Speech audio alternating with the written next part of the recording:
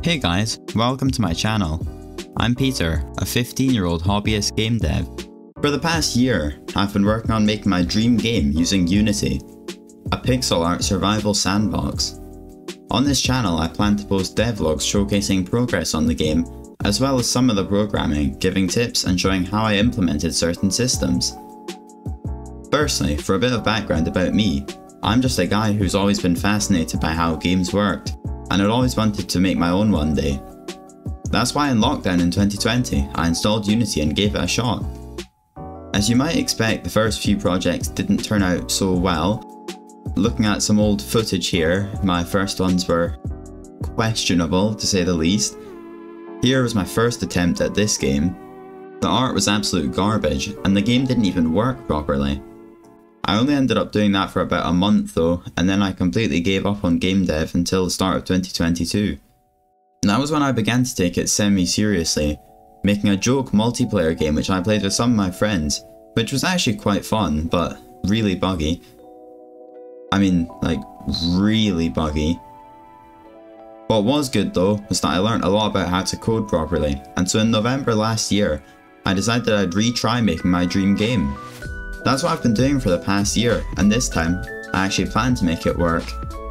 My game will be quite similar in style to games like Terraria and Stardew Valley, featuring elements of building, farming, fishing, mining, and also some combat, although that won't be the primary focus.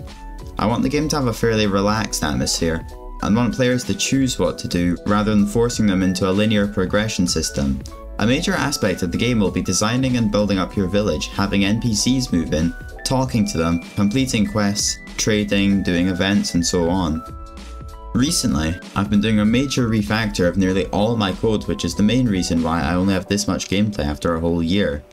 I've also remade the art about 10 times, keep changing the plan and keep coming up with new ideas. I'll show you some of the code, but to prevent you from falling asleep with boredom, the main thing I'd like to demonstrate is how I managed loading an infinite procedurally generated world. The way it worked before was that I stored about 100 2D and 3D arrays. I had one for the tiles, one for the biomes, one for the decorations, and so on. Everything had to be a fixed size because I generated the world at the start of the game using Perlin noise. For those of you who don't know, Perlin noise is an algorithm which generates a bunch of random values, but rather than being completely random, they're done in a way which makes it appear smooth. This makes it useful for working out things like the height of mountains in a world, and it's what I'm using for my game. Long story short, the old code meant that I could only make the world quite small or else the game would freeze for half a year when you tried running it.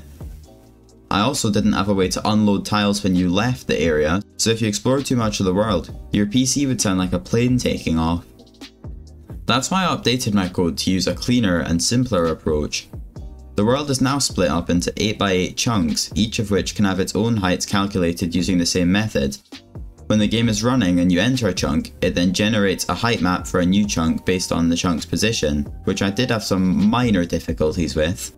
It then fills each chunk with objects like rocks and trees, except this time it won't have to cause extreme lag because you're only generating it for the one chunk rather than the whole world. This now means that I can have a theoretically infinite world, and can have separate subworlds like caves and dungeons.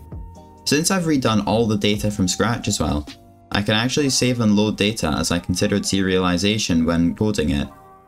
Now that I have the foundations of my game laid out, I'll begin working on the actual gameplay, which is why I figured now would be the perfect time to start making devlogs. On the topic of devlogs, my next one or two will cover NPCs. I'll have to draw sprites, make new tile sets and house types, code village detection, NPC dialogue and their daily routines. I do want to keep you guys updated, so I'll post devlogs as frequently as I can, but they definitely won't be coming out every week as I do have to focus on school and would prioritise making the game over making constant videos.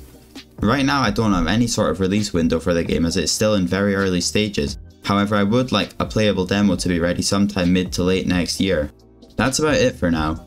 I'm sure you've all heard it a million times before, but if you do like the sound of my game, I'd really appreciate it if you'd subscribe and follow me along my game dev journey. If anyone has any questions or feedback, feel free to leave a comment. Thanks for watching, see you in the next one.